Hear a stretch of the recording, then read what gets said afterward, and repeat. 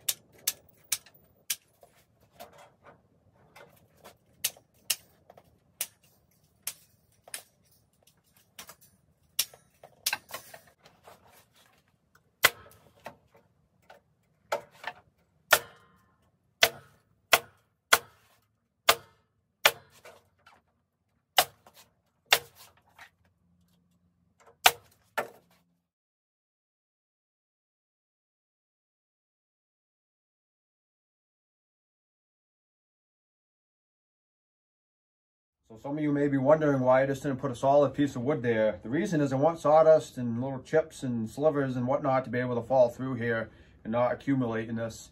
And the other reason is I want rain and whatnot to be able to escape. Even though this is pressure treated and it's going to be sitting outside a lot, so I want water to be able to get out of here as much as possible. Some of you may be thinking, why'd you use metal? If you nick it with your teeth of your saw, you're going to dull it. Well, keep in mind, this 2x4 is as far down as a log can go. So I'd have to cut through not only this 3.5 inches, but also 1.5 inches here to get to the metal. So I'd have to cut through 5 inches to get to that metal with my teeth. So if I'm that bad with a saw, then there's a problem. Well, we're making progress. I ended up putting these pipes in. These are stoppers. These come out. These are heavy duty, I don't know, maybe a 1/4 inch thick wall or so pipe.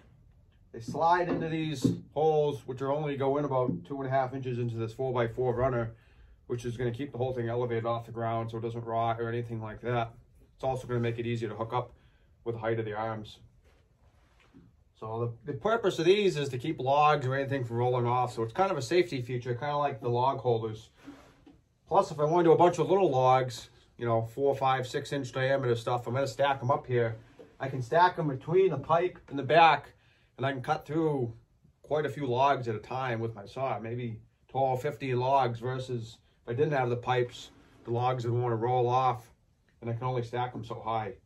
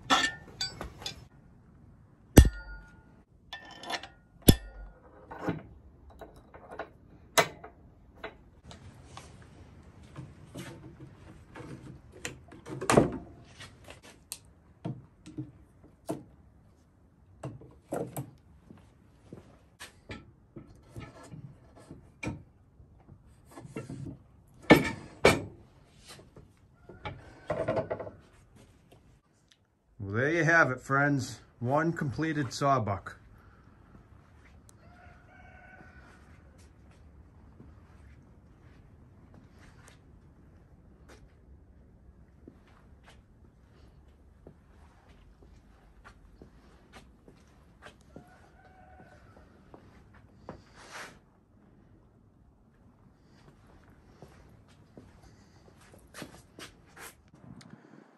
So there's the finished product.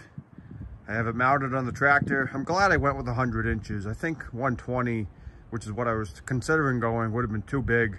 It would have been unwieldy on the trails. It would have been hard to fit into the garage. It just would have been too cumbersome. So this is a good size, especially for this machine. This is a 45 horsepower machine. Not only can I pick it up to whatever height I want, I can also adjust the angle. By shortening the top link, it's going to kick the sawbuck back in the air, and if you want it more level, you can just lengthen the top link. So I hope you guys have enjoyed the video. Please consider subscribing if you like the content.